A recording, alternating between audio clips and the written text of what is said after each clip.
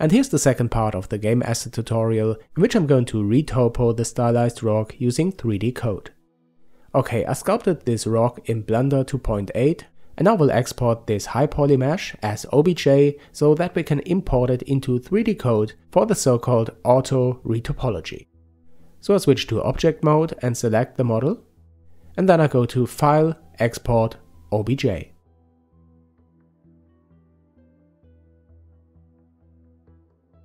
I export the selected object only, and we don't need to triangulate or include the UVs.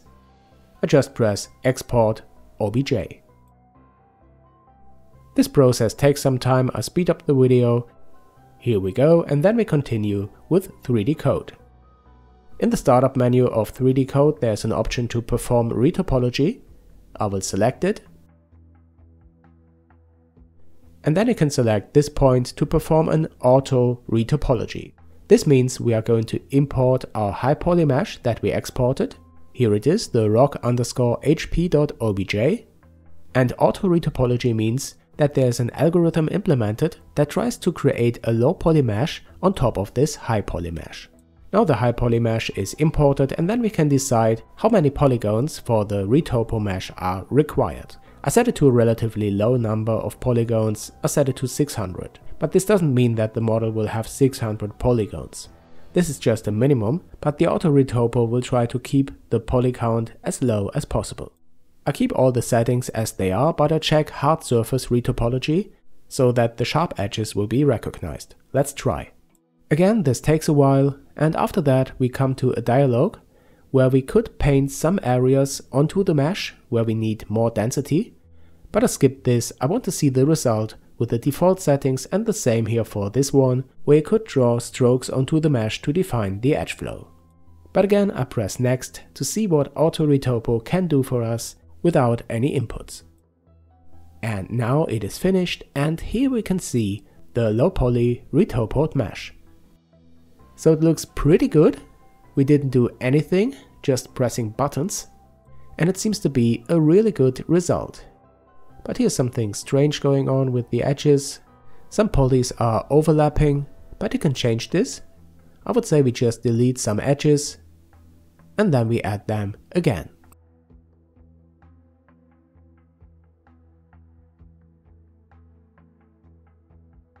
Okay, this looks better. I think I'm also going to delete this one.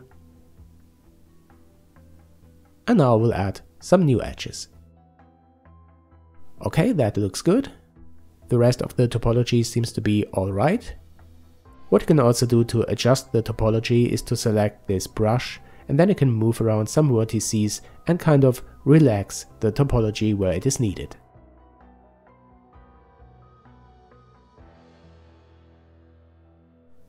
Okay, the next step is to mark the seams to UV unwrap the mesh. But again, I don't want to do this manually. There's a feature called Auto Seams, and this is the suggestion for my UV islands. But we can do better than that.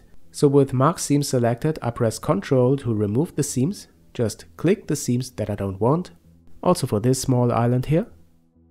And here the last one, just press Ctrl key and click onto the seams to remove them. Okay, that's it. Of course it's not perfect, but it looks really good for just an automatic retopology. So I press Unwrap, and here we can see the UV map. To optimize the UV map, you can press Pack UVs so that the islands use as much room as possible on the map. And now we have a finished retopoed mesh that we can export now. Just go to File, Export Retopo Object, and I will name this rock_LP for rock low poly.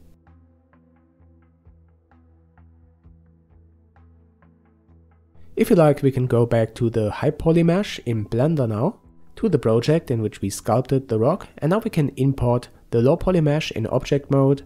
So go to File, Import OBJ, and select my low poly mesh.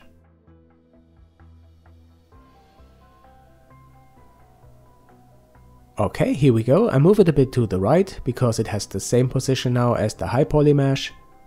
Here you can see it in edit mode, and now I open a UV image editor so that you can see the UV map. Okay, here it is, just the same as in 3D-Coat.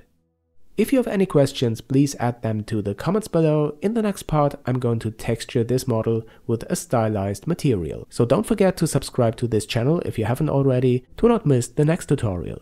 Thanks for watching, guys. Thanks for your support if you support me on my Patreon, and I'll see you in the next one.